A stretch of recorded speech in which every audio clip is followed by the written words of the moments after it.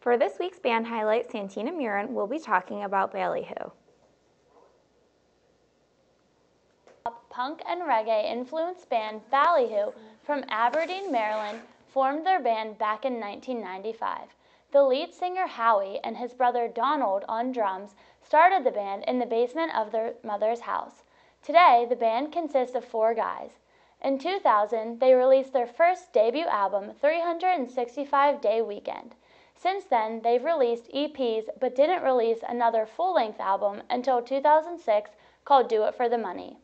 During that time, they were under the record label Hooligan Records. In 2009, they were under a different label, and then in 2011, they yet again had another label.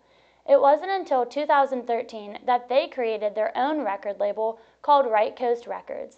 In 2013, they released their first album under their record, titled Pineapple Grenade, which was recorded in just 3 short weeks. In July, I interviewed Howie at Stage AE in Pittsburgh, PA before their show, opening up for 311 and Sublime with Rome. Howie expressed that they're the only band under their record label, but since their success with Pineapple Grenade, they have plans to sign more bands in the future. In addition to opening up for 311 and Sublime with Rome, they've also opened up for bands such as the Dirty Heads and Slightly Stupid. Following their tour dates as the opening act, they headlined their own summer tour called the Super Happy Fun Money Tour. To get more on Ballyhoo, be sure to check them out and listen to their music on YouTube, purchase it on iTunes, and follow them on Twitter and Instagram to get the most recent updates. Here's a clip of their fun, upbeat, lighthearted, popular song called Cali Girl. Moving on, what she said now, I miss her when she's gone, yeah.